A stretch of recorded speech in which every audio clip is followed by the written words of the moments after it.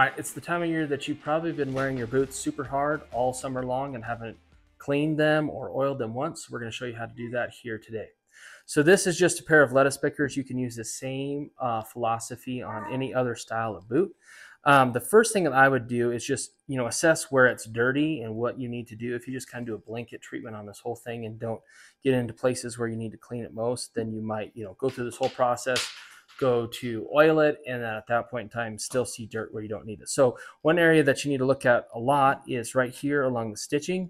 That just holds a lot of dirt and grime, things like that. Anywhere where there's stitching, just kind of focus there. The one thing I will say when you go to clean, so this is a plastic bristled brush. Don't use anything as far as a metal, I'm trying to think what that is called, wire brush, goodness sakes. Use something like this. If you're going on a stitch line, go ahead and use it with the stitch. But if you're going anywhere else, try to use a circular motion. You would be surprised at what this will do as far as making lines and creases and things that you might not want on there. So assess where you need to go to clean it. Use something like this. I like to, some people use saddle soap.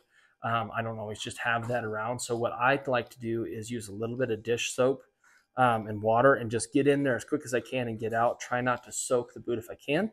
Then what I will do is make sure that these boots dry as slowly as possible. If I were to get these boots super wet, take them outside where it's super hot, they would actually shrink in places and sometimes shrink and crack.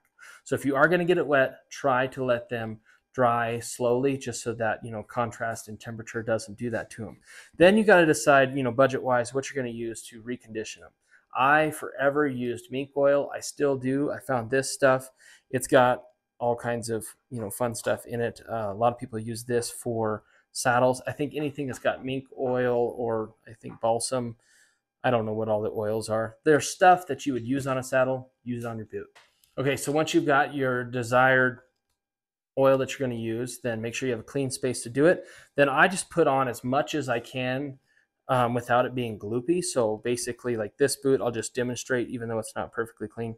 Just get some on a sponge, on a rag, and just start. I like to start at the toe, doesn't really matter, but just make sure you use a circular motion and you cover it all. Get down into where those laces are, up here, everywhere you can think. Just get a nice even coat. At that point in time, so you'd keep going, then let that dry as slow as it can dry. And then if it looks like it's still dry, add another coat. And at that point in time, basically I know to be done when I feel like it looks wet all the time. And then I'll take a rag and just get off all the extra just so it doesn't collect any more dirt. But that's basically how I keep my boots nice. In a typical summer, I try to remember to do it once a month. In the winter, when it's drier, when it's wetter, I might do it more. It's one of those things that if you like your boots, take care of them. So this is just a simple way to make sure to clean them and then oil them, keep them nice. That'll keep them lasting forever. So if you like this video and want to see more videos just like this, please like and subscribe to the Startup Cowboy channel.